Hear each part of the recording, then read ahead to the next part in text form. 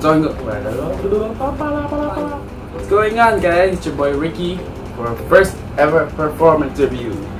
Yay! From the last video, we're going to talk about the Under Armour Torch, blue colorway, and here you go. Oh my goodness. Traction of the Micro G torch is diamond pattern. Its rubber compound is sticky and good on nearly all core conditions. But then since the rubber is really sticky, you have like a lot of dust compound stuck to it. Therefore a lot of wiping is required. You can see all the dust under this shoe. I used this shoe both indoors and outdoors and they both work really well.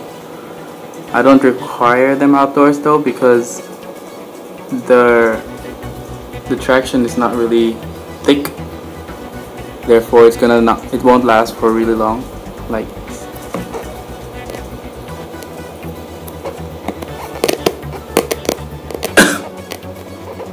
hope you can see that it's really soft. Indoors though there's no problem, so you're good to go. The cushion in the Micro G torch is Micro G, which is in its name. Micro G is the foam that Under Armour uses in its basketball shoes. So if you see these dotted areas, it's where the Micro G is found. So it's full length Micro G. It runs from the heel to the ball of your foot until the toe. Micro G is actually really soft and really nice on the foot, but like after a long period of time they become really soft, so the cushion is minimal. But I only experienced that in the heel area. In the forefoot it was fine. It gives you a lot of court feel, so guards who are like low to the ground will really enjoy this shoe. The upper is made out of synthetics, so you can see here it's really soft and nice on the foot. It hugs your foot. As soon as you tie it up, it's like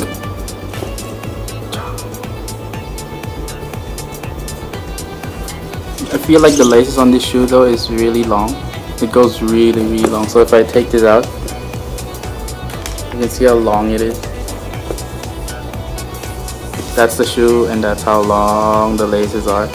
So like, because I tie my shoes really tight, and like whenever I tie them it's like hanging out like here.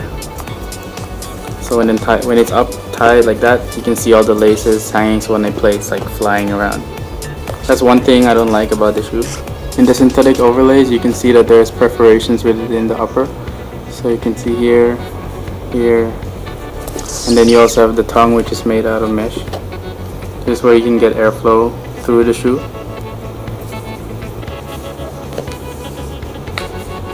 Like the craftsmanship is really good. Like I have this shoe for nearly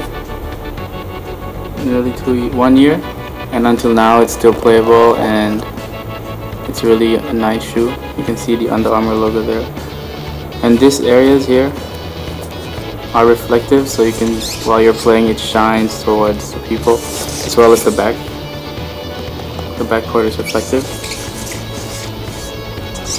and you can see other reflections, so like this diamond pattern within the shoe, and it runs throughout the whole upper of the shoe. So the fit of the shoe is true to size. I wear size 11 and my foot is like right over here. I wear them. The forefoot fit is not that great, so your foot moves from side to side in the front. It's kind of wide here, so maybe that's the reason why. In the midfoot here, it's great because of the lacing system. It keeps your foot intact in this area, and in the heel you have this heel counter, so it keeps you here as well. And then you have the lacing system as well, so it keeps you in the shoe while you're playing. As you can see there, when you tie it up, it's just gonna hug your foot as much. And then you have the heel counter, so the only drawback within the shoe is the forefoot coverage. The support on the shoe, as you can see, it's a high top shoe, so your ankle is gonna be secure, but it's not that strong, so it's kind of flimsy. You can see it's not that strong. The synthetic they use is not that strong, but it gives you a placebo effect because it's a high top shoe. You have the heel counter here, and then you have the midfoot shank as well, so it gives you rigidity in the shoe. Heel counter for ankle support, and it doesn't remove you from the footbed. And you have the lacing system, and then you have the upper that keeps you in place. Then you have a small outrigger here. It's not very visible, but you can see that. You can see here that the outrigger of the shoe is kind of embossed towards the heel of the shoe. See that? So it limits you from rolling your ankle like this.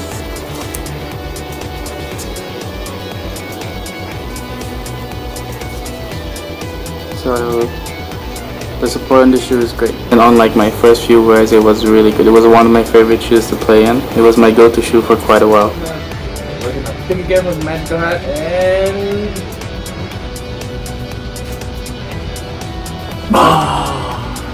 this is the next shoe we're gonna talk about. Is the Jordan 2012. Please like, subscribe, and see you guys in the next video.